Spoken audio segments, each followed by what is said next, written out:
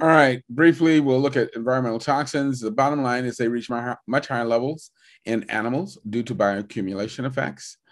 This figure shows that when you use vegans as the baseline, clearly people eating an animal food based diet have much higher levels of all of these environmental toxins, copainter PCBs, polychlorinated biphenyls, polychlorinated dibenzofluorans, and polychlorinated dibenzodioxins.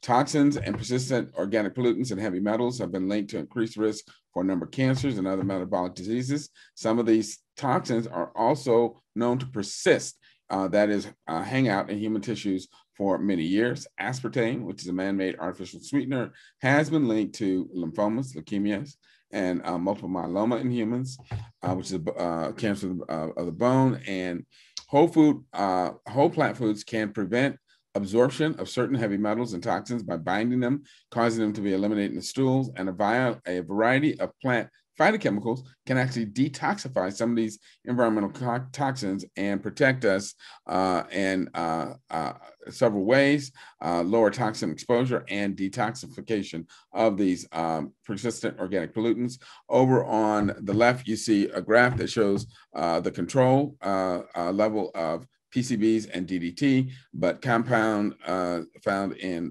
ginger, zerubbabone, and compounds found in citrus fruits, rhaptine, have been shown to decrease the levels of these compounds by detoxifying them. And these are our references for that study. And then a word about alcohol. Being clear, alcohol is a cancer promoter. The link between alcohol and cancer has been known for over 100 years. It increases cancers of the oral cavity, pharynx, liver, bladder, larynx, colorectal system, breast, pancreas, prostate, and melanoma. 5.8% of all cancer deaths worldwide are linked to alcohol intake. Alcohol-related cancers in men are mostly found in the head neck area, as you can see from the graph on the left. Alcohol-related cancers in women are mainly breast cancer. Fiber-rich plant-based diet can lessen the effects of alcohol-related cancer injury and risk, and recommended intakes are less than 6 drinks a day for men and less than 4 drinks per day for women.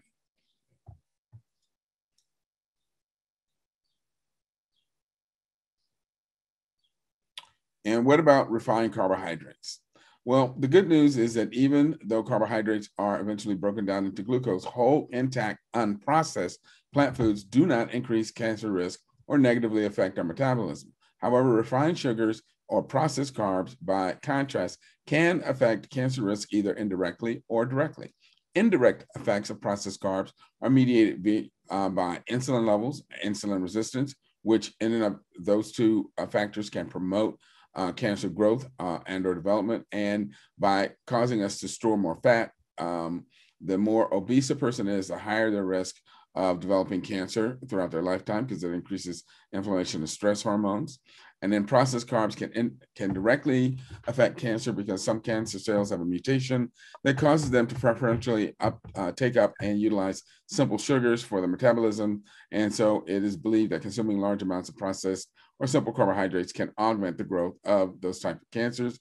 This is just showing you the amount of sugar in some common beverages. Each cube represents a teaspoon of sugar.